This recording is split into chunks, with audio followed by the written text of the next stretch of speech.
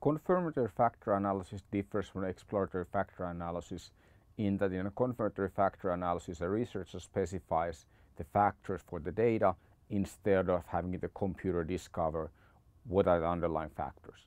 So confirmatory factor analysis requires that you specify the expected result, and then computer will tell you if that result fits your data and will estimate the factor loadings for you. This is a more flexible approach to factor analysis than an exploratory analysis. In this video, I will demonstrate you on a conceptual level what confirmatory factor analysis does and how it can be applied to model different kinds of scenarios. Our data has 6 indicators. We have indicators A1 through A3 that are supposed to measure construct A. So we can see that there is variation in these indicators due to construct A. And there is also some random noise, the E here, though that's unreliability of these indicators. And then we have some variance components that is reliable. So for example, if we measure A3 multiple times, there is a specific part of the A3 that is reliable, but it is specific to A3. So for example, if we ask whether a company is innovative or not, that measures innovativeness, it can also measure something else. So the only unreliability is not the only source of measurement error, but there's also some item uniqueness. And the idea of a confirmatory factor analysis is that we specify a factor model for this data ourselves.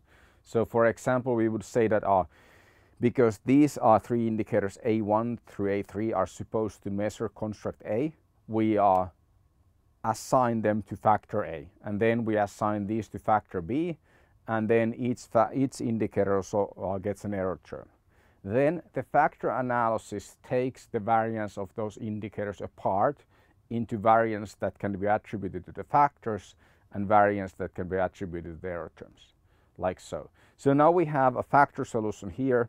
We have all variation that is due to the construct A goes to factor A, all variation that is due to construct B goes to factor B, and all these item uniqueness and unreliability goes to the error terms that are assumed to be uncorrelated.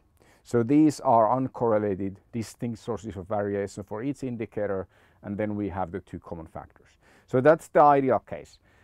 Sometimes your data are not as great as you would like, and confirmatory factor analysis allows you to model also problems in your measurement. So for example, if we have this kind of scenario, there is a variation again due to construct A, variation due to construct B, and then we have unreliability, the black circles here, and we have unique aspects of each indicator. But there is also some variation in A3 and B1 that correlates. The variance component R here. These letters are no particular meaning, by the way. They're just letters to distinguish these different circles. So A3 and B1 correlate for some other reason than measuring A and measuring B that could possibly be correlated. If we fit a confirmatory factor analysis model, then this variation that is shared by A1, A3 and B1 actually goes to the factors. The reason why it goes to the factors is that these error terms are constrained to be uncorrelated, and what happens now is that our factors, which are supposed to present construct A and construct B, are contaminated by this secondary source of variation R that was present in A3 and B1.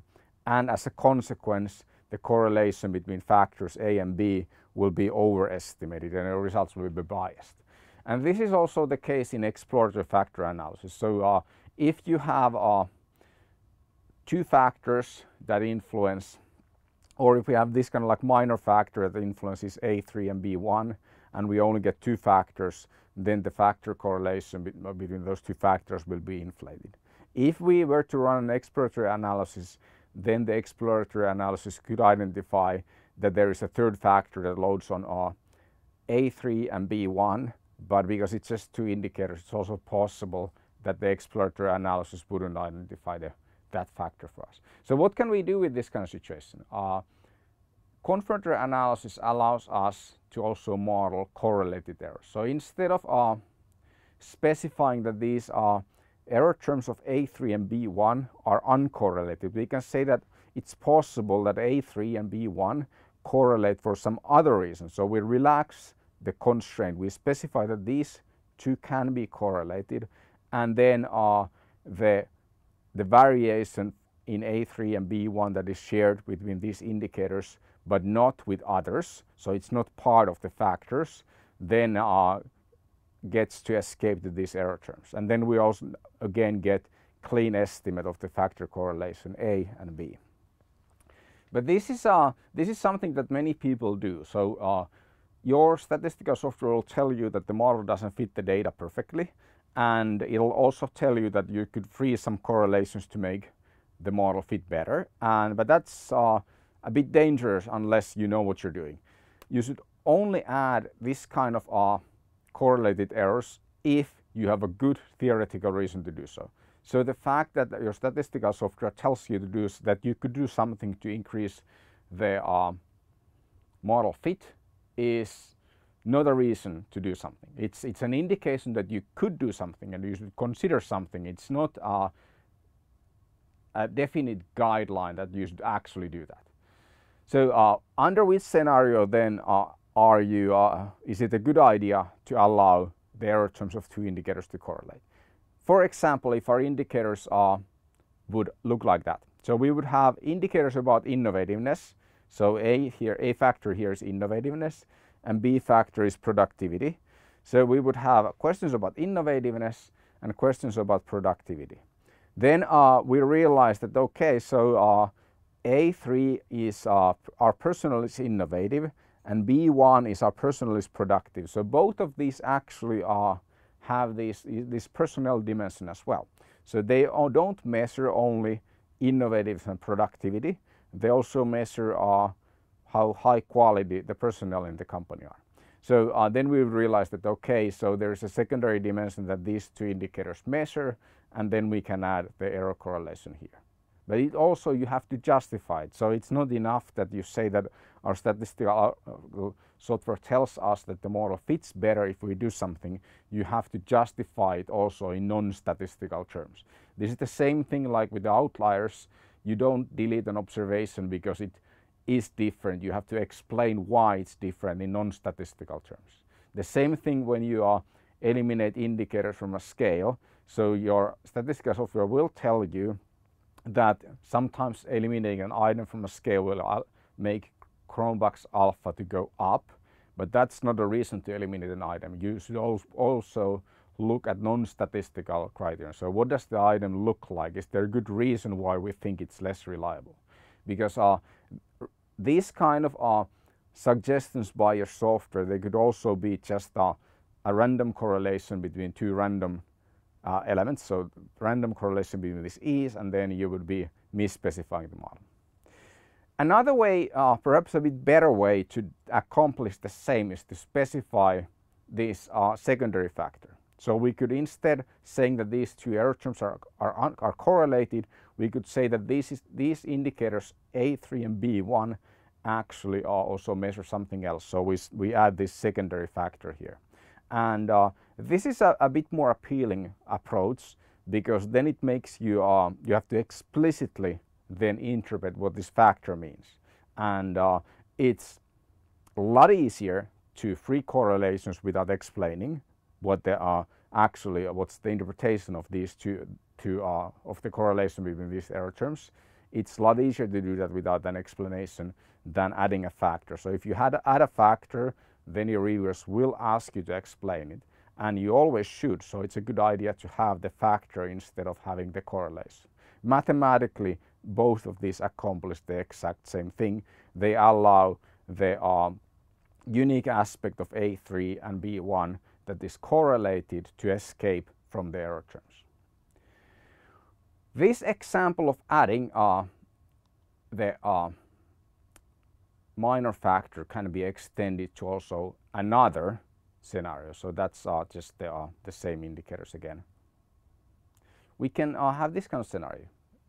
So what's the scenario here? We have indicators A1 through A3 measure A, indicators B1 to B3 measure B, there's unreliability, the ease, and then there is some variation that is shared by all the indicators. That variation could be, for example, variation due to the measurement method. So this is a scenario where you would have common method variance. So the R would be here, the variation due to the method or the common method variance. And then if we estimate a factor model with A1, A2 and A3 loading on A, and these B indicators loading on B, then all variation due to the method escapes to this B factor and A factor, and the factor correlation will be overestimated greatly.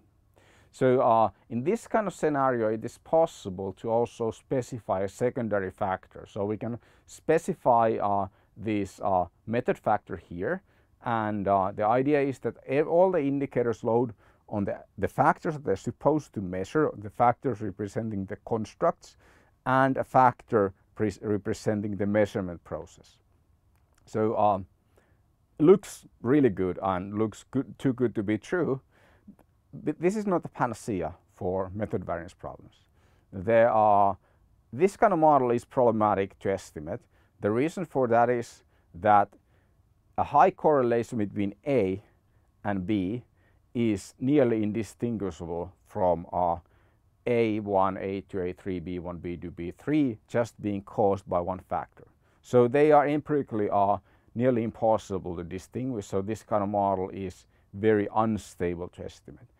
In practice, these models have been shown to be problematic even with simulated data sets. But there's one way that this kind of model can work, and it's if you add these marker indicators. So sometimes you see in published papers that they use marker indicators. The idea of marker indicators is that you have indicators that are unrelated with the factors that you're modeling. So A1 and B are unrelated to these M1 and M2. For example, if you use innovativeness and productivity, and then you have questions on 1 to 7 scale, you could have a marker indicator of whether the person likes jazz music or not. I've actually seen that being used. The idea is that how much you like jazz music is completely unrelated with the innovativeness and productivity of your company. But if the jazz music indicator correlates with these indicators, then we can assume that that correlation is purely due to the measurement method, because jazz music liking and innovation really are two completely different things.